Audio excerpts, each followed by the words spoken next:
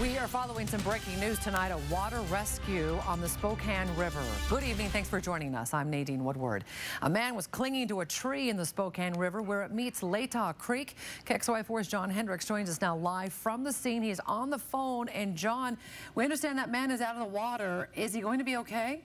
Yeah, from what we know, he's going to be okay. We were just chatting with the fire department, and they said that he didn't show any signs of hypothermia or anything like that. What we've learned in the last half hour is that he's 52 years old and had apparently gone out into the river, and he was just kind of trying to cool off like a lot of us are doing today in this heat, and the current was just too much, and it swept him downstream. He was able to kind of go to where the confluence of these two waterways are and hung on to a tree there until rescuers arrived. We do have some video that we shot of that rescue as the water rescue team from Spokane Fire and as well as Spokane Valley were out here.